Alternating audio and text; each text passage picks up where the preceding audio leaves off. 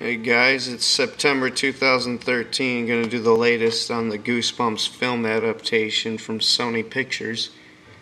And the director's still the same, Robert Letterman from Shark Tale and Monsters vs. Aliens and the Gullivers Travel reboot, which starred Jack Black, which I haven't heard a good thing ever said about it, haven't seen it.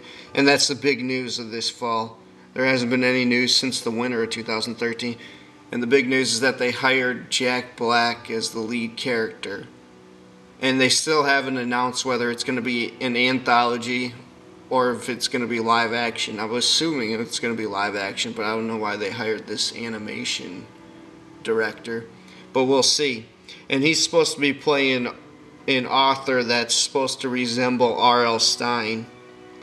And his characters come alive off the pages to attack this author in the movie, and I don't see how Jack Black can I really don't want to see him carry the whole movie with him and just acting as Jack Black with CGI characters.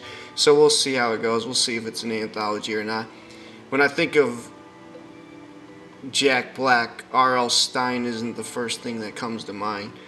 RL Stine is hilarious though. He turns 70 this October 2013, and I love this guy's quotes. He'll say things like, "Oh, people always ask me, do I see ghosts? Well, no, but I keep looking." And he'll be like, he has his latest book coming out for the GooseBumps, Most Wanted, coming out is called Dr. Maniac Will See You Now, due out October 1st, 2013. That kind of has a similar plot to this. It's supposed to be comic book characters coming alive. And everyone knows, I mean, what would this world be like if R.L. Stine never picked up a typewriter? Because he literally owned children's books in the 90s. And there's still huge, die-hard fans to this day that actually write them in the mail.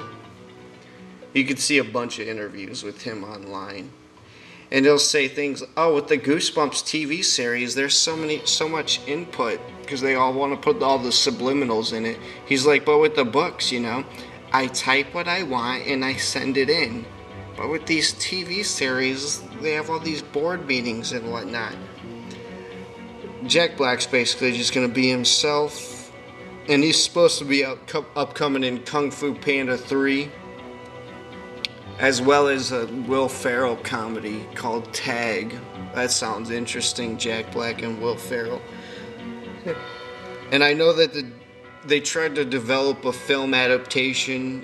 Tim Burton once tried to develop one in the late 90s of GooseBumps, which never came. And then Sony, who acquired the rights in 08, has slowly been trying to develop one, and now it's finally gaining steam. So I'm sure more plot details. So this is the first kind of plot details that we've heard so far. So this should be interesting, and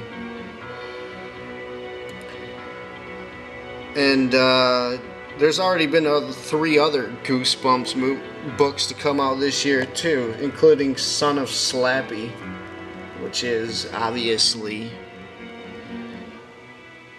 the most iconic villain that he created, the ventriloquist dummy. Also, Frankenstein's Dog and How I Met My Monster. Anyway, that's pretty much all the news of the latest in fall 2013 on the GooseBumps. This was JBM from VillainNews. Click on the channel for more horror, sci-fi, and comic book news updates. Oh yeah, another note to throw in there. I know Dr. Sleep from Stephen King. That's the sequel to The Shining. That book's supposed to come out in September, coming up here. Also, a new Murder, She Wrote novel is supposed to come out in October 2013 also, so look for those on Amazon. Anyway, I'm out. Thanks for watching. Leave your comments on the GooseBumps franchise.